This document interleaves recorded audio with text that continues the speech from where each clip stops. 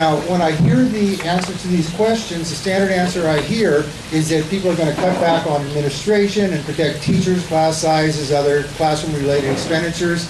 But I've read a lot in education, and it leads me to believe that trimming administrative fat won't result in multi-million dollar savings. It simply doesn't happen based on what I know. So the question is, that's a bit of a preamble, just address ways that you think you can find savings. One more time, please. Okay, I'm sorry.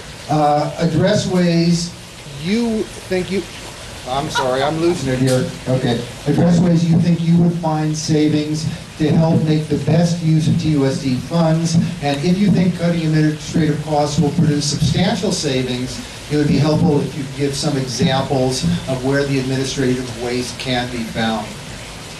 That's a pretty tall order in a minute. I know that. Minute 10. A minute 10. Probably the most important function of the board is the budget, because it's through the budget that policy is implemented, and I think the board generally has been pretty weak on this. As far as a priority, I think that I would want to direct a great deal more funding at struggling students in the very early experiences they're having in education, that is K1 and 2. I think it's a tragedy that these children are kind of knotted through the system, and by the time they hit high school, which I find at Tucson High, a shocking number come to 9th grade not able to begin to do high school level work. That's got to stop. Those kids are always going to be failures, and it's not their fault.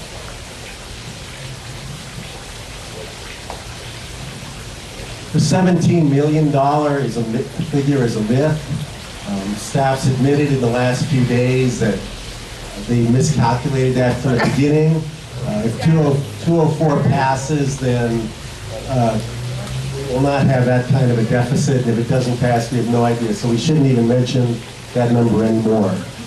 I do believe that there is a lot of room to cut in administration. That's one reason I voted against this year's budget. I have pushed for procurement reforms and rebids and bids of contracts over the last several years that have saved millions of dollars. And that's just one example of where there is fat in the budget. So I really believe that's there. I am advocating that the board set percentage floors on the amount of money to be spent in the classroom for the next 2 or 3 fiscal years. The TUSD is one of the lowest in the state on money spent in the classrooms, much lower than even we were 5 years ago, and I think the board needs to set a floor and force the administrative cuts to happen. I think the idea of cutting at the administrative level is important to consider, but we have to also look at it in a more broad-based fashion. I think it's going to take a lot of different things in order to balance the budget.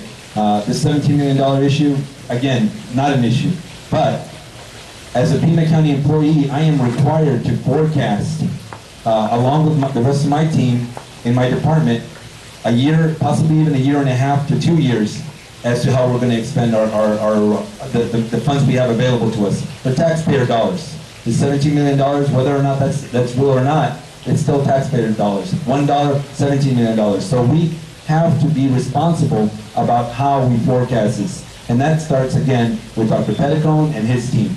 If they are not entirely sure how much money that's at stake, that's an issue. And I think we have to make sure, again, that budget is transparent and accessible to people. I think revenue generating is important. I think looking at expanding summer school, expanding, again, the use of our facilities, and possibly cutting some of that fat. So again, whatever the number is, I think it's time to take a hard look at the district and the way it's organized. And I think that the way we can do that, we can raise money by renting out our facilities. We can attack some of the problems where they are. If the problem is that our schools are not energy efficient, we can make an agreement with JTED. I have already gone and looked into these things to find out if these are viable solutions. And in fact, I have not had anybody tell me that they were not. We could put together a program with JTED to make our buildings sustainable. Once we have sustainable buildings, perhaps with solar energy on the roof that are actually feeding energy back into the solar grid, the electricity grid, we could actually be making money with our school buildings. Our schools could be serving the community by opening our libraries in the same way that we open our parks, by renting out our facilities, putting in school-based medical clinics. There are actually federal grants for these things. Are we looking for those things? I want us to. Well, here's the thing, folks. If you have a budget deficit at home, you're not going to put a solar panel on your roof. You're going to make a real decision, and that is you're going to cut back the cable bills and anything else, and you're going to trim. Now, as a district, the reality is a $17 million deficit is very real. The stimulus dollars really pushed off this cliff, and that's where we're at right now. The stimulus dollars have dried up, and that's what's happening, including declining enrollment, which most major districts in Arizona are seeing. Now, we can cut 10-10 if you want. That's $8 million. You're still not going to solve the $17 million deficit, and you don't have any administration or any functions. I believe we need to look at non-classroom dollars. We need to look at the possibility of outsourcing operation functions like transportation, like food services. Other of these candidates are not prepared to make real decisions because they're in cahoots with the unions that have crippled this district. We need to make real decisions, and we need board members that are going to make those decisions.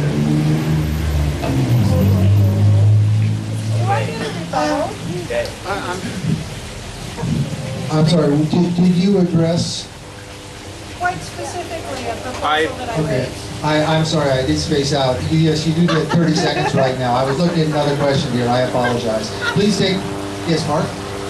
So on the rules, he objected. He objected to her policy proposal. He wasn't addressing the board member personally, so what is the rule? I'm going to give her 30 seconds. Okay. No, I think that's great. I just wanted to know for the rest of the Thanks for the clarification, Mark. Thanks for the clarification, David. It's not clear to me, actually, that when you're in a short-term budget problem, that you don't take long-term solutions and make them happen. That's the situation that we're in. Actually, the $17 million, if Prop 204 passes as it should, we actually have extra money. And so you're right, we shouldn't be talking about that amount of money. We should be talking about how we vision the future for our district. And that's where the solar idea came up, and I completely stand by it. Okay, thank you. Crystal? I don't know about you, but there are two board members up here. One who just said that the $17 million deficit is very real, and another one just said it's a myth. And so first, I think we need definite transparency, and we need a board who understands how much money we really have. That is critical to these decisions. And I think so it comes down to transparency, and it comes down to accountability. And if we just cut at the top, that's a big hole. If we just fire 300, that's a big hole. If we just close 30 schools, that's a big hole. We can't do any of those. It definitely needs to be a variety, a formula of many different things. But it needs to come down to accountability, and that goes back to achievement.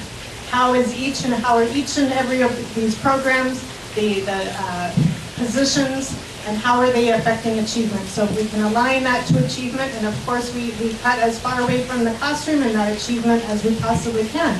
But seriously, I'm just still dumbfounded that one person says, yay, 17 million is a myth, and one person says, no, it's very real. That is very concerning to me. You get a response. Yeah, those guys get a rebuttal now. Yeah, you vote on it. Actually, you both do. Let's begin with... 15 seconds. No, 30 seconds. Miguel, since you haven't had a response yet, let's begin with you. Well, here's the thing, it's the 17 million, that is correct, and I hope that Prop 204 passes. The reality is this district does not have an override like most suburban districts like Sunnyside or Catalina Foothills have. The $17 million deficit is our decline in enrollment, the stimulus amounts are drying up. That is the reality here. We pushed this cliff forward when the federal government to decide that. And I'm not saying I'm against that, but that is the reality.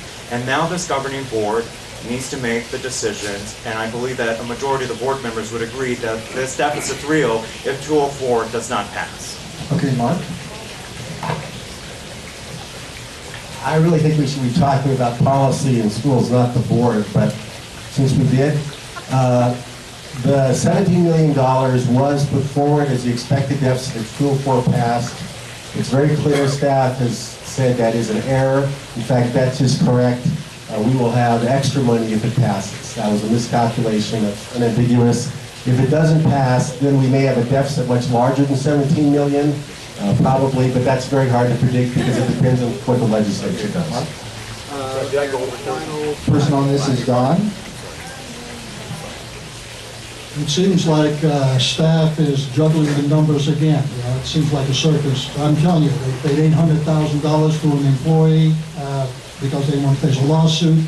$1 million had to go back to the state because they couldn't keep proper bookkeeping. I mean, what's going on with the administration? And then a $17 million deficit, that's still taxpayers' money, no matter how you look at it. That's your money that is being lost. And it's going to affect the education of our children. And if we don't get this budget crisis fixed, it's going to be a problem in the long run. And we need to start finding solutions, and we need to find those solutions by cutting administration staff, reducing and consolidating, because when you lose 1,000 students a year, we can't have the same number of staff people in the administration. They have to be reduced also. When they talk about closing 9 schools and they're talking about closing another 20 schools, where is the reduction coming from? We have to look at staff and we have to look at the administration.